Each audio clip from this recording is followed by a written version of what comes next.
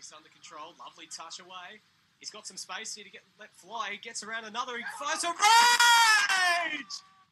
What a goal from Dimanche! And it's 2-2! Incredible against his former team! It's Marcus Dimanche. And again, Oakley have given up a 2-0 lead. And Marcus Dimanche is one of the great goals of the season so far.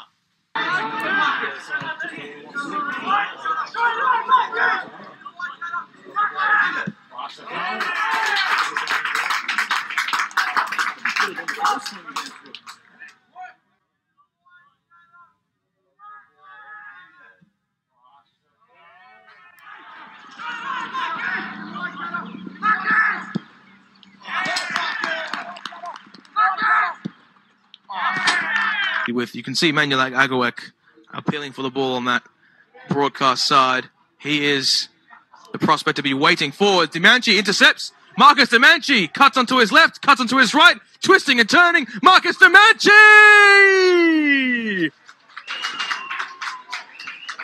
Well, if there's a bright spot in this fixture for the Eastern Lions, it is that moment of play. Marcus Dimanche with a brilliant piece of skill to intercept the play.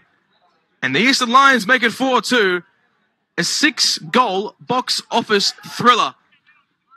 Drutis. It's fallen by fortune for Dimanche. Driving towards the touchline across the face of goal. What a finish from Marcus Dimanche. The man who's been the bright spark all season for the Eastern Lions pops up once again with a crucial goal.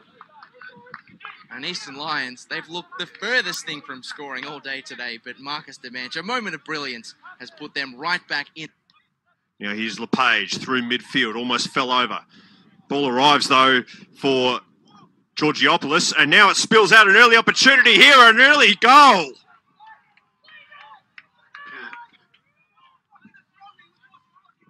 A defensive mistake from Port Melbourne, and Dimanche has made them pay. After just 3 minutes here at J.L. Murphy Reserve, this is a turn up for the books. It is Eastern Lions 1, Port Melbourne Sharks 0.